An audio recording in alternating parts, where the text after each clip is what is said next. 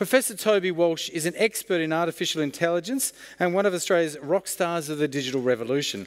He's been on sabbatical in Berlin, where he is guest professor at TU Berlin, but he's kindly joined us to be the final speaker here at UNSOMNIA. Please welcome, talking about computers making life or death decisions, Toby Walsh.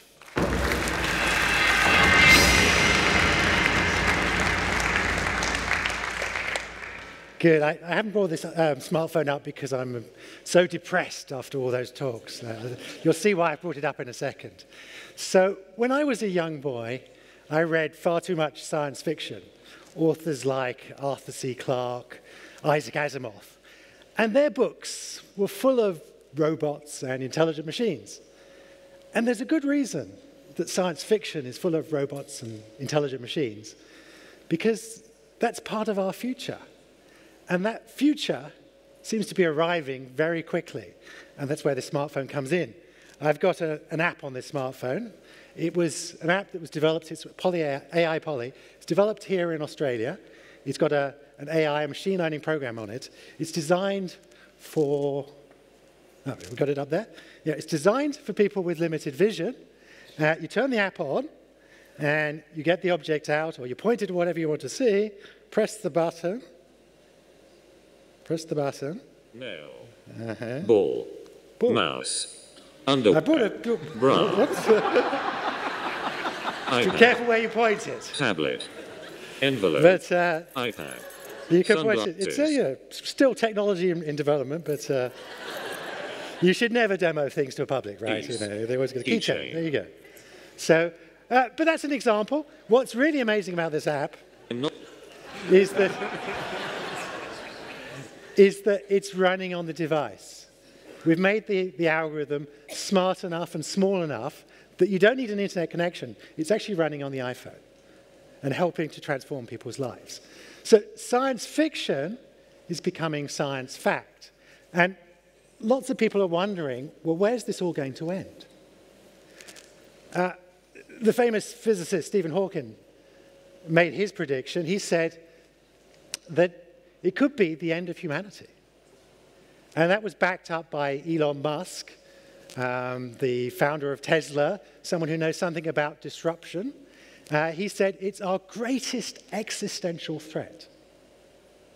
So not surprisingly, when I talk to the media, which I seem to do a lot these days, about where is this all going to end, they put up a picture of Terminator. So I have a picture of Terminator tonight again. But it's not Terminator that keeps me awake at night. And I'm just going to try and help dispel a few misconceptions that lots of people have about where artificial intelligence, AI, is going to take us. So the first misconception is that it's autonomy, not AI, that we have to worry about. The fact that we're giving machines the ability to act in the world and they're making life or death decisions. And we're seeing that already today with autonomous cars. The problem with autonomous cars today is that they're not very smart yet. So it's not smart AI that's the problem, it's stupid AI. It's incompetence, not malevolence, that we have to worry about. And we do want to build autonomous cars. 1,000 people in Australia will die in road traffic accidents in the next year. You think about that for a second. That's the audience of this room, twice over, will die in road traffic accidents next year. And 95% of those road traffic accidents are caused by driver error. So the sooner we can get the driver out of the loop and replace them by a much more reliable computer, the safer our roads are going to be. And there's going to be immense other benefits, economic and social. It's going to give mobility to the elderly, to the young, to the disabled. It's going to totally transform the economics of transportation.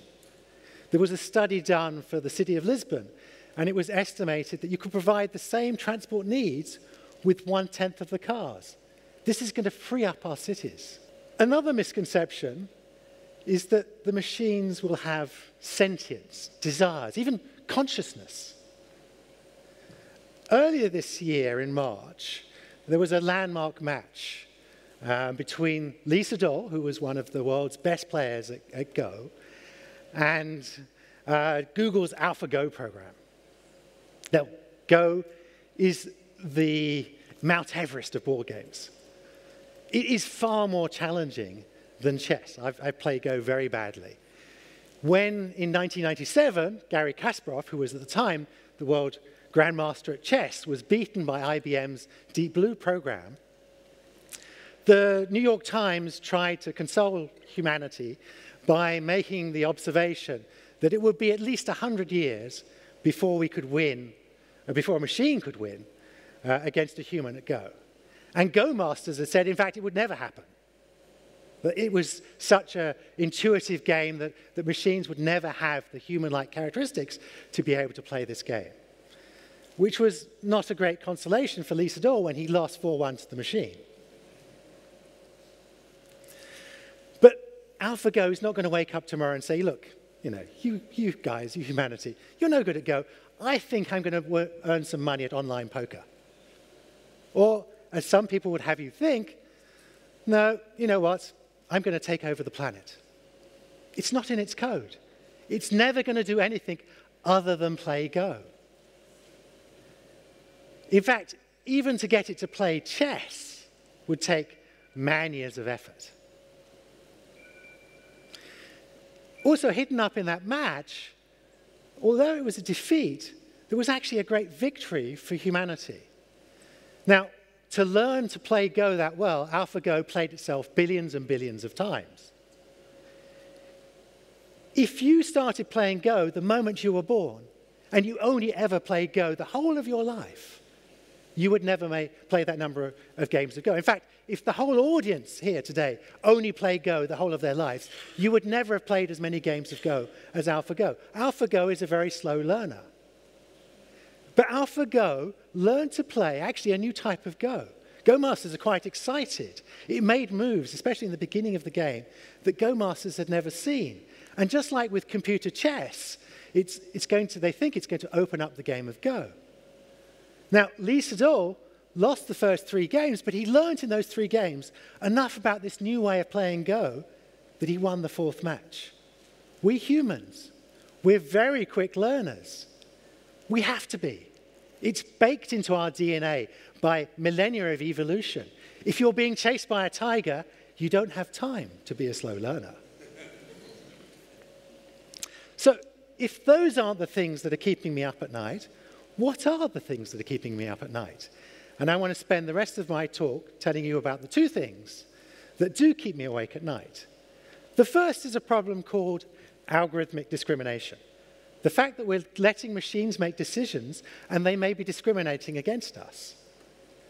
Let me tell you about a program called Compass that's been developed in the United States. It's a machine learning algorithm that predicts the probability that a violent criminal will reoffend. Now, you could use this to decide on where to spend limited probation services. You could help those people, keep them out of jail, make society a slightly safer place. That's not how it's being used. No, it's being used by judges to decide when to release people on probation, to decide bail conditions, to decide the length of sentences. Now, you're probably feeling a bit morally dubious about this. And then there's a sucker punch. The program was shown to be discriminatory against blacks. It's more likely to predict that black people will reoffend than they will. And it's more likely to predict that white people will not reoffend when they will.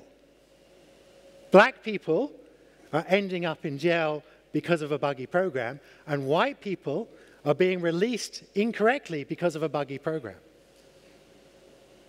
Now, even if we could get the program to be correctly predicting the probability that criminals would reoffend, there's still that deep philosophical question, should we? Depriving people of their liberty is one of the most serious decisions we make as a society. And it's one that I don't think we should be giving to the machines. And the second and final thing that keeps me awake at night is the problem of lethal autonomous weapons, or as the media like to call them, killer robots. Now, you're probably thinking of Terminator again. But the problem here is much simpler technologies. Technologies that are at best, or at worst, depending on your opinion, only a few years away. Now, all of you will have seen drones flying above Afghanistan and Iraq. These are not autonomous. There's a soldier back in a container in Nevada who's flying that drone, and that soldier is making the final life or death decision to let off the rather aptly named Hellfire missile and kill someone on the ground. But it's a very small technical leap to replace that human by a computer. In fact, the UK's Ministry of Defence have said that they think it's technically possible today, and they have a prototype to demonstrate it. This is going to revolutionise warfare. In fact, it's been called the third revolution in warfare. The first revolution being the invention by the Chinese of gunpowder, the second invention being the invention of nuclear bombs, and this third revolution that will completely transform the efficiency and speed with which we can kill the other side. Now, I don't have time this evening to tell you about all the misconceptions that people have about killer robots. It's not going to be robots fighting robots. There's not some separate part of the world, the battlefield, where the robots are going to be fighting. You know, a signpost, robots, battles over here, please. We don't know how to build ethical robots that will follow international humanitarian law, that will distinguish between combatants and civilians. We don't know how to build robots that can't be hacked and used against us. And these weapons will fall into the hands of terrorists, rogue nations. They'll have no qualms against using them against us. These will be weapons of terror. And there's an arms race, I'm sad to tell you, already underway to develop them. The US DoD, the Defense Department, has $18 billion in its budget today to build the next generation of weapons. Most of them are autonomous. I was sufficiently concerned about this that I got 1,000 of my colleagues working in AI and robotics to sign an open letter last year to the United Nations calling upon a ban for such weapons. Today, that open letter has 20,000 signatures, and I'll be going back to the UN for a third time to talk to the diplomats in 2 weeks' time to call for them to start the formal process of making a ban. Now, actually, I'm going to go off script. I'm going to tell you about Australia here. Australia has led the way in many arms negotiations. It played a vital role in the Nuclear and Non-Proliferation Treaty, in treaties around biological and chemical weapons. But I'm very sad to tell you that it's one of the most resistant, the Australian diplomats are some of the most resistant people in these discussions. And we don't have long. Pandora's box will be opened, and we won't be able to close it. So, our future's full of robots and intelligent machines. If we can choose a good path, they'll take the sweat. We will live lives that are healthier, wealthier, and happier. But I hope we choose the path in which we don't give computers decisions that only humans should be allowed to make. I started with telling you about my childhood love for the author Arthur C. Clarke. And I'm going to end by turning around his probably most famous quotation. Sometimes we should say to the robots, sorry, I can't let you do that. Thank you, good night, and sweet dreams.